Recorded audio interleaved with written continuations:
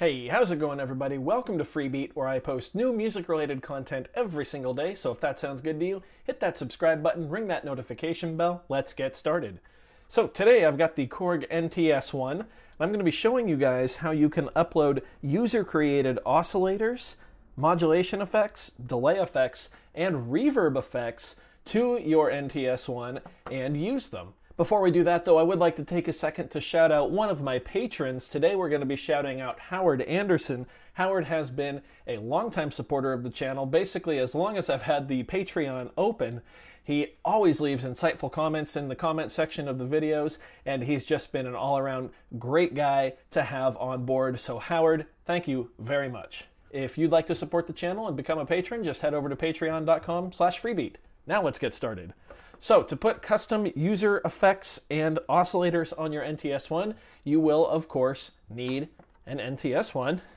Should go without saying.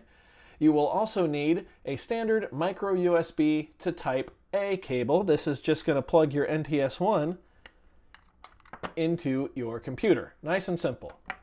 You're also going to need a free piece of software, the NTS-1 Digital Librarian. Now again, this is a free piece of software. It's available on Mac and on PC. I will have a link down in the description to both of those. So be sure to pause this video if you don't have that software already. Go click those links, download it, install it, come back. We will continue when you are ready. Now you're also going to need some user oscillators and user effects. I've linked two down in the description below, two of my favorites. The first one is the Cathedral reverb from Hammondeggs. I actually did a video about this a week or two ago. It's a great reverb. It sounds incredibly lush and divine, dare I say. I don't know. It's a great reverb. It's free. You can also support Hammondeggs if you'd like for their excellent work with this great reverb. But yeah, just click the link in the description to go download that.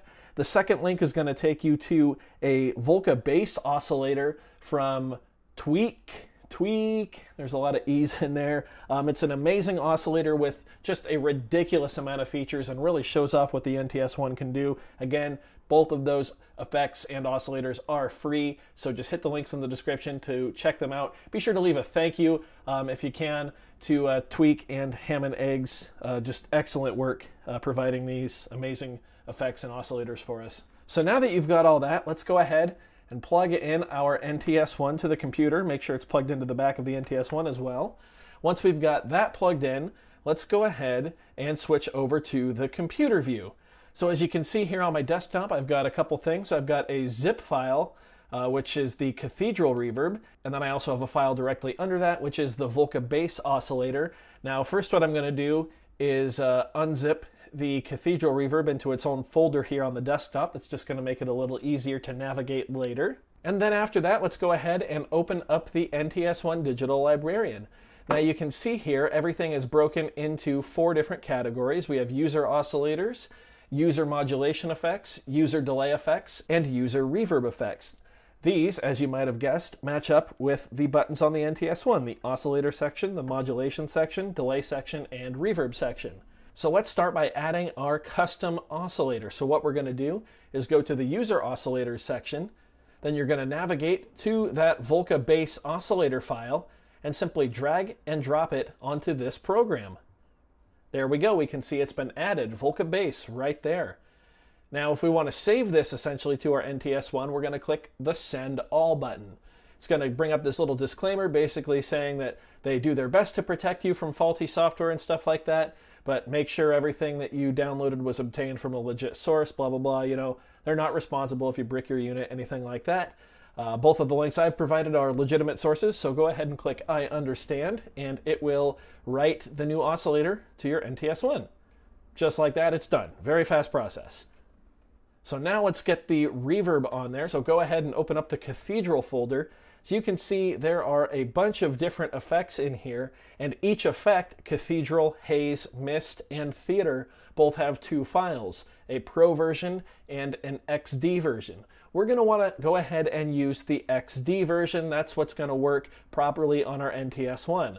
So go ahead and take the Cathedral XD file, which is the second one here on my computer, and we are going to drag and drop that into the software, just like that. we are set. We're going to once again click Send All. It's going to bring up that warning again. Click I understand, and now it's written on there. You can now close the Librarian and unplug your NTS-1. So now go ahead and power up your NTS-1 again. You can go ahead and plug it into headphones or your audio interface, however you want to listen to it. You could even use the onboard speaker if you want. And we will go ahead and we will go to the reverb section first, and we will scroll all the way to the end, to the right. We will see that the Cathedral reverb has indeed been added to the NTS-1. Now let's go back to the oscillator section, scroll all the way to the end. We can see there's the Volca Bass oscillator. I'm going to go ahead and play it right now.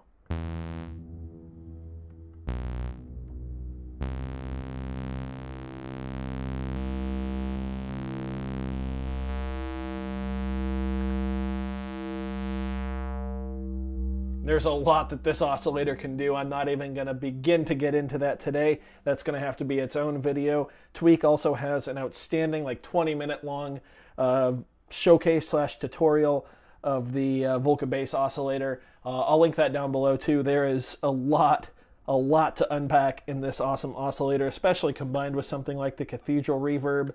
Just so much stuff that the NTS-1 can do, and this is just scratching the surface of it, but hopefully this gets you guys on track to install custom user-created oscillators and mod, delay, and reverb effects. It's really simple. It's just a drag-and-drop process, basically, once you get the software installed and you've got a reliable Type A to Micro B cable. That's really all you need. So I hope you guys enjoyed this one. If you did, go ahead and leave a like on the video. If not, you can leave a dislike. That's okay too. Doesn't hurt my feelings. Just makes me try that much harder next time. Either way, be sure to hit that subscribe button, ring that notification bell. Thank you so much for being here. Thanks for watching. We'll see you next time.